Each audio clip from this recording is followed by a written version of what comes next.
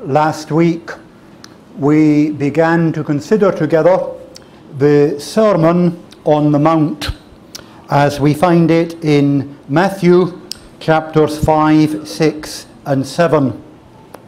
And last week we simply overviewed the whole sermon. We considered together that it is one of the most important passages in the Word of God. I suggested to you that this passage is just as important as, for example, the great epistle to the Romans or the epistle to the Ephesians. It is not so doctrinal, it is experiential and practical, but it is a passage of fundamental importance to each Christian believer. This sermon is about the kingdom of God, and it shows to us the moral and spiritual character of those who belong to God's kingdom. It is a character which is completely unobtainable by nature. The Lord Jesus tells us that that which is born of the flesh is flesh. And quite simply, it is not possible to the natural man, to the natural woman, it is not possible for them to be the kind of person that is described here and to live the kind of life that is described. We also saw that this sermon deals with the standards by which the citizens of God's kingdoms are to live, and those standards are wholly different from the standards of this world. And we considered that this is a sermon which demands our constant attention. It is not a sermon simply to be read through once and then say, yes, I've read the Sermon on the Mount. It is a sermon that we need to return to time and time and time again. I suggested to you that even though I strongly commend and urge upon you the practice of reading systematically through the whole Bible, yet nevertheless this sermon is too important only to read each time that you read through the Bible. It is a sermon that we need to study and meditate upon constantly. Well, the sermon begins with what we term the Beatitudes. These various sayings of Jesus, beginning with the term blessed, or in plainer language, simply happy. Happy are the poor in spirit. Happy are those who mourn, etc. Now, of course, everyone is interested in happiness. That is natural to us as human beings. Nobody desires to be unhappy. We all desire happiness. But sinful men and women, such as we are, have distorted ideas about what happiness consists in. In the language of Isaiah the prophet, we spend money on what is not bread. We spend our labour on what does not satisfy. We seek happiness, and yet we seek it in the wrong places. There are many people who have their ideas about what would make them happy. Wealth, health, success in business, a happy marriage, having a nice house, having a good car, being able to go on long overseas vacations. These are the things that would make them happy, or at least so they think. We have many examples, of course, that we read about from time to time in the newspapers of men and women who have obtained just these things.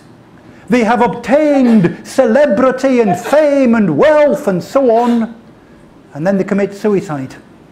Or then they attend Alcoholics Anonymous or a drug rehabilitation unit, and we discover that it hasn't made them happy at all.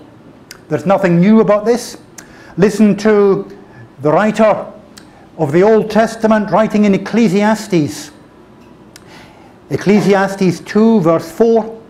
I made great works. I built houses and planted vineyards for myself. I made myself gardens and parks and planted in them all kinds of fruit trees.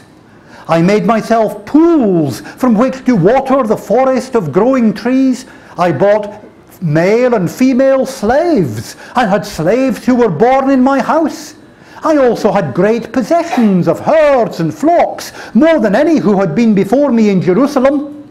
I also gathered for myself silver and gold, and the treasures of kings and provinces. I got singers, both men and women, and many concubines, the delight of the children of man. Verse 11. Then I considered all that my hands had done, and the toil I had expended in doing it, and behold, all was vanity, and a striving after wind, and there was nothing to be gained under the sun. Now the Bible encourages us to seek happiness, but it encourages us to seek true happiness and to seek it where it may be found. And for men and women made in the image of God, true happiness is to be found in God and in God alone. Many years ago, St. Augustine prayed in these terms, Lord, you have made us for yourself, and our hearts are restless until they rest in you. And the Bible tells us that we can never experience true and lasting happiness until we have peace with God and are brought into the kingdom of God and of Christ. Again and again, the Bible pronounces blessedness upon those who know God and who serve Him in His kingdom. Listen to a selection of them. Psalm 1.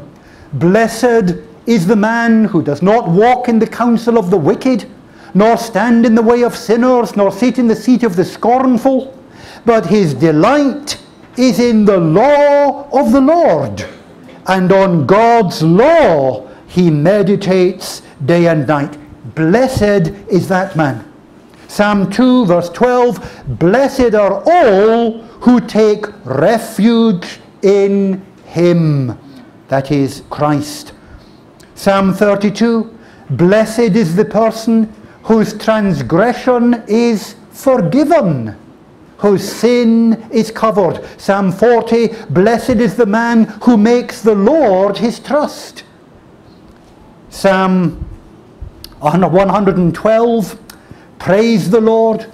Blessed is the man who fears the Lord, who greatly delights in His commandments.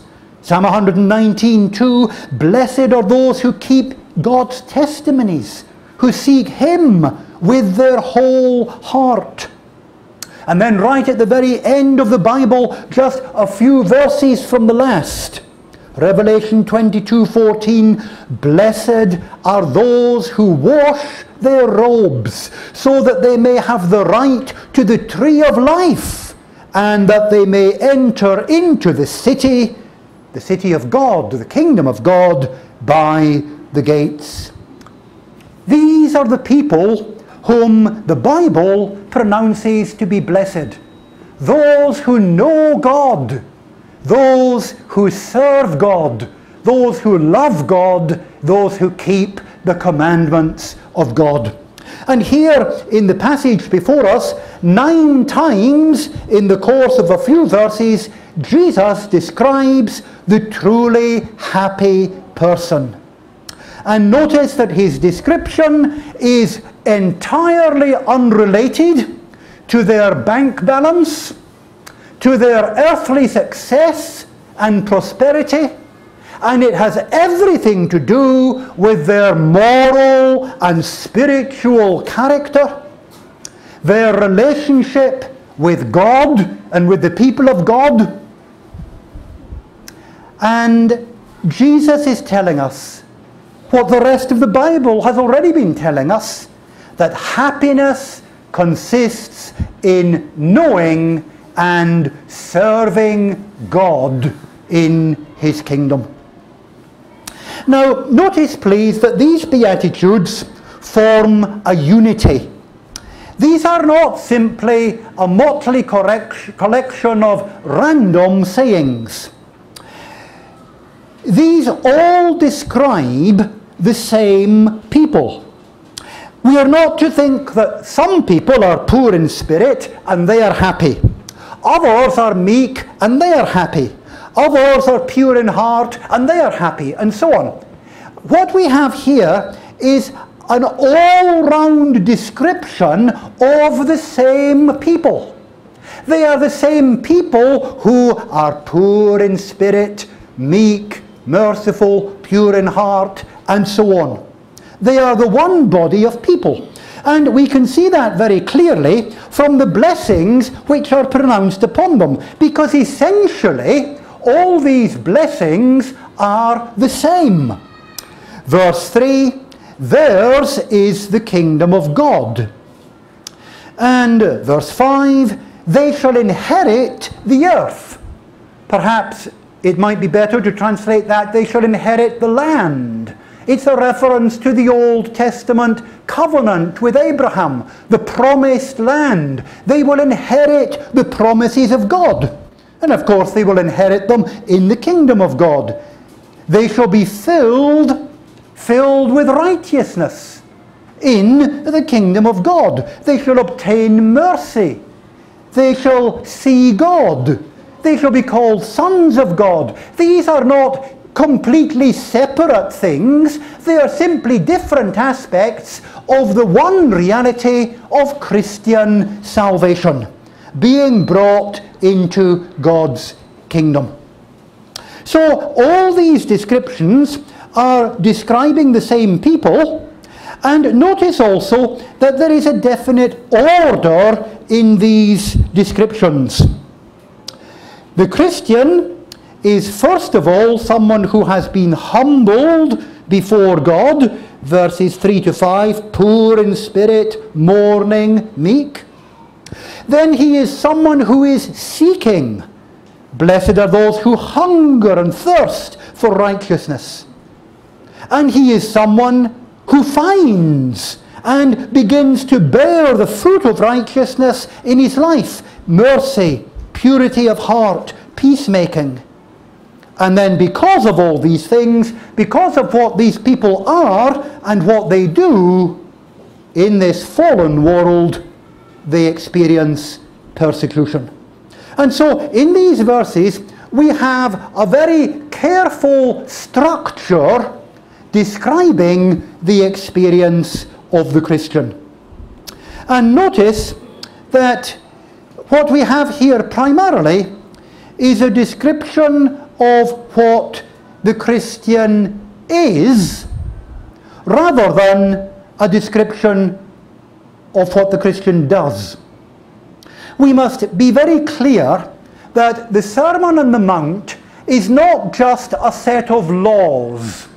It's not just a set of rules. And Jesus is saying to people, okay, here are the rules, you just follow these rules and all will be well.